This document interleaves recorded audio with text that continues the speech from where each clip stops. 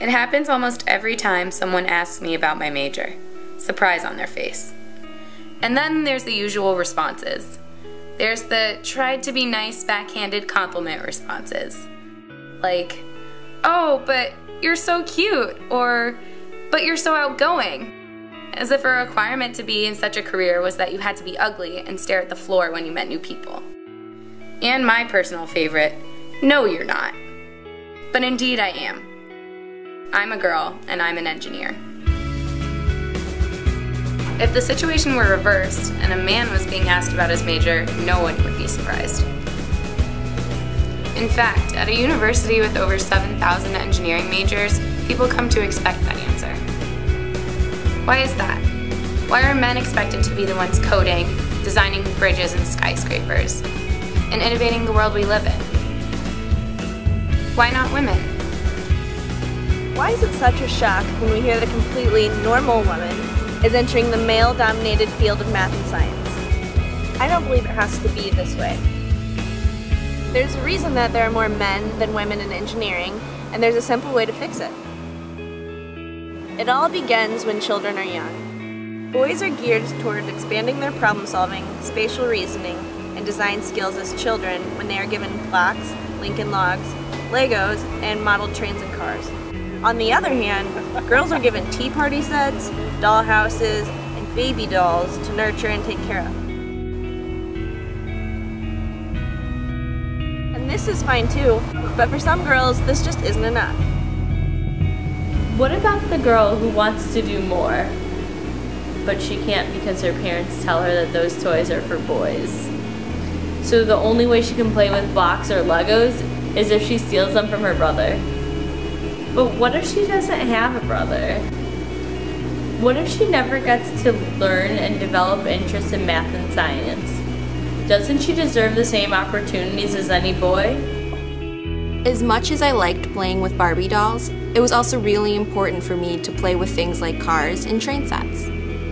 Luckily, I had parents that saw my interest early on and made sure that I always had Legos or even old-fashioned wooden blocks to remodel and add on to my dollhouse. Whenever someone got me a gift, it was always something like a tool set because I always wanted to fix everything just like my dad. I'm very grateful that my parents fueled this creative, inventive side of me.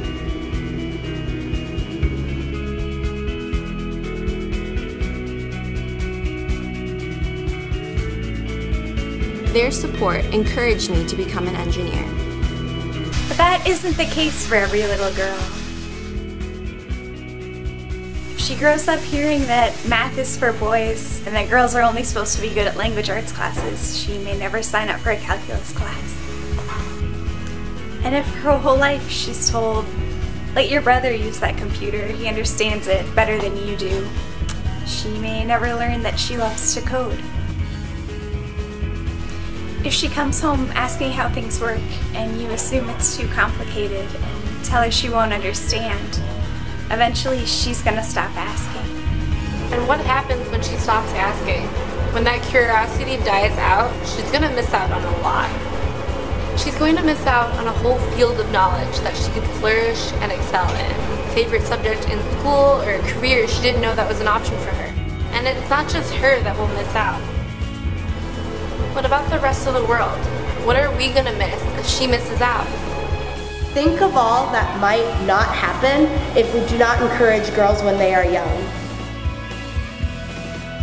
A cure for diseases like Alzheimer's or cancer. A breakthrough in clean energy. A leap forward in our journey to send humans to Mars. New technologies to better predict natural disasters. There is so much going on in the world right now, so many opportunities for life-changing innovations and discoveries. The truth is, if she grows up thinking that science and engineering is only for boys, then she will not be the only one impacted. We will miss all of the things that she was told that she couldn't do, and that's just something that we can't afford. But we can fix this. All it takes is for us to realize that girls are more than just pretty faces.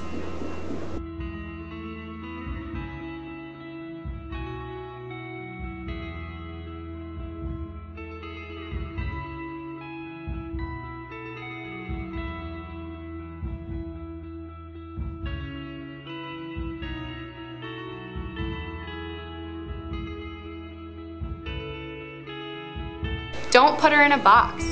Tell her she's smart, she is ambitious, that she is creative, innovative, resourceful, and beautiful. Encourage her curiosity. Feed the scientist inside of her. Teach her to ask questions. Explore with her. Let her take apart her toys to see how they work. Buy her a set of Legos when she wants to play with the boy toys in her classroom. Let her reach her full potential. Give her that chance, and she will never miss out.